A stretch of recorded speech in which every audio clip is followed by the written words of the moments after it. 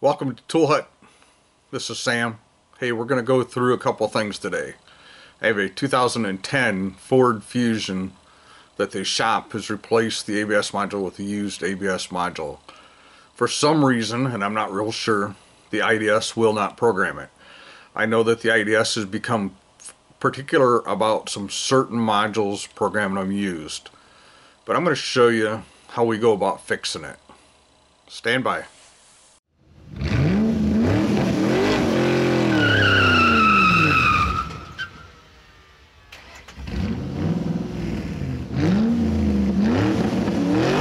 Okay, the hardware we're going to be using today is going to be the Ford VCM2. There's going to be a link in the description to buy it from my website, toolhutusa.com. We're also going to be using another piece of software later on in the video, which I'll also put a link to, and we'll talk about that when we get to that. Okay, so first thing we're going to do is we're going to start with our IDS. I know I already let the cat out of the bag that the IDS was not successful, but I want you to see that it was not successful. So we're going to start a new session because it's a 10, it IDs pretty quickly. So it is not equipped with factory nav. Yes, that's the correct car.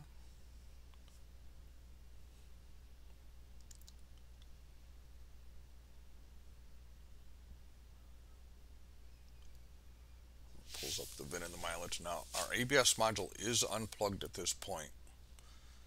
It's the best way we have figured out to get the IDS to write a used module. I'll tell you when we plug it in. So go to Program Module Installation, pick the ABS module, turn the key off, install the new module. That is where we plug it in before we turn the key on there. Now it says it couldn't pull the as-built data out of the module, which we fully expected because it wasn't plugged in. So we're going to copy this VIN number and we're going to go to www.motorcraftservice.com. I'll put it up on the screen here. We're going to go to free resources, quick guides, module data as built, put the VIN number in, and then they just started this where you got to put in a 3-digit code. Not case sensitive, so the module build data or as built data for this module is all the way to the bottom of the screen. So we're going to type in these numbers. So I'm going to minimize the screen. I'm going to split the screen here, so just simplify things. I know you can't see that I'm typing those letters, but I am typing those letters and numbers. I guess you'll just have to trust me.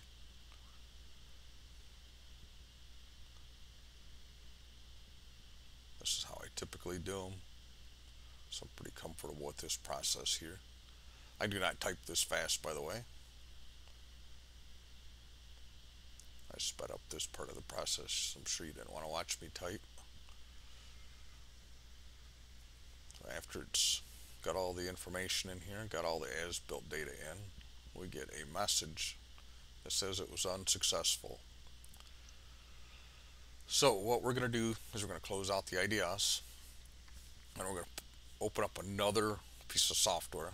It's called forscan. It's an aftermarket piece of software.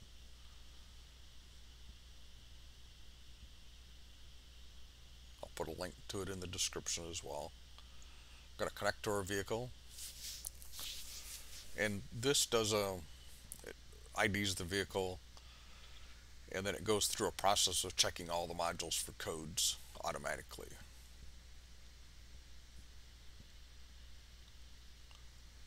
Now I know we didn't check for codes in the IDS, but trust me, this code was in there. So in our ABS module we have a B2900. It's a VIN mismatch code. I just want you to see what the description is. It's a VIN mismatch code, and to correct it, it says to configure the ABS module, which you saw that we just tried. It was not successful. So if you were to follow the service information, to tell you to put a replacement ABS module in. So in the forscan, it's got a little bit different options than what the IDS has gotten. It's kind of the reason I use it. It looks like a computer chip. I'm going to go to the ABS module configuration, as built data. I'm going to hit the play button down here. Gives you a warning about changing this data. So here is the as built data that is in the module. So we're going to correct it using the same as built data, and then we're going to do the write all function. It does say it was successful. So the next thing we're going to do is we're going to go up and recheck it for codes.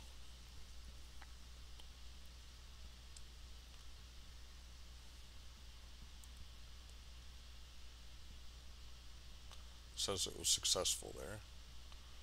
It does have the VIN mismatch code, so we're going to just clear the codes here and see what happens.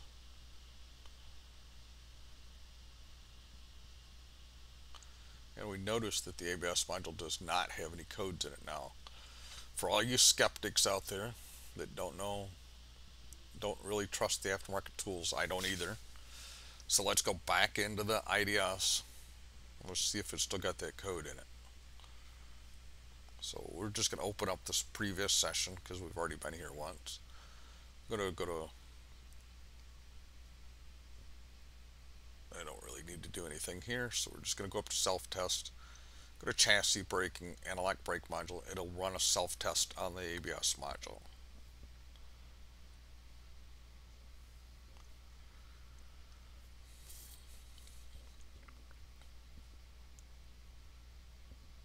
It shows it passed with no codes.